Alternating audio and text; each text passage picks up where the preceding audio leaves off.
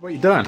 I'm just testing the relay in this bad boy here. Sweet, and how are you doing that? So I'm just putting in some current with this bad boy. Powering the coil and then using this bad boy, this wee power supply over here. Yep. Just to put some current into it. I got them around the wrong way, didn't I? You did. Hey man. Oh well, yeah. You do phones, I do ECUs, yeah. This one is the load testing bad boy. No, you got that around the wrong way. Okay, so turn the power supply on.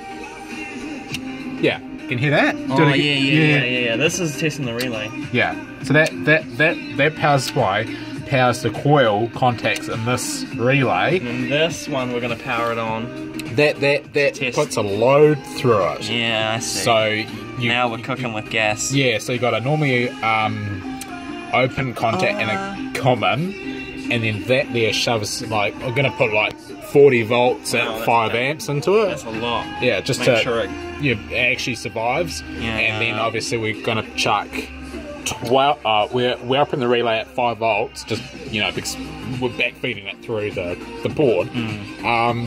And yeah, it should be right. Should be sweet. Yeah, man. Hopefully, unless there's a wee little. What? Bit of smoke? Wow. Fuck off. We've seen that a few times, haven't we, Dave? Fuck up. No, we haven't. Alright. Oh, sweet. Okay, so we've got to test this. Okay. Latest team. Yeah. Oh, you wanna test it? Yeah. So we turn up this to 12, you reckon? No. Just leave it up because it's switching it. Right? Okay, so that's drawing 111 milliamps. Yeah. Nothing. So we'll turn this one on. So we'll start on 40 volts. You'll start it off at 12. How many amps? We'll start it off at what? 2 amps? Yeah. Okay, so we're gonna start.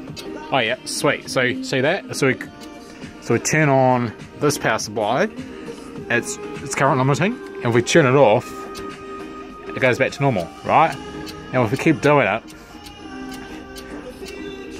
take up the amps a wee bit.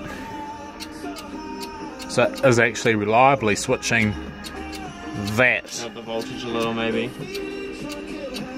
Nah, it should be right. So we know damn well that it's functioning. It's functioning okay. So now we've got to desolder,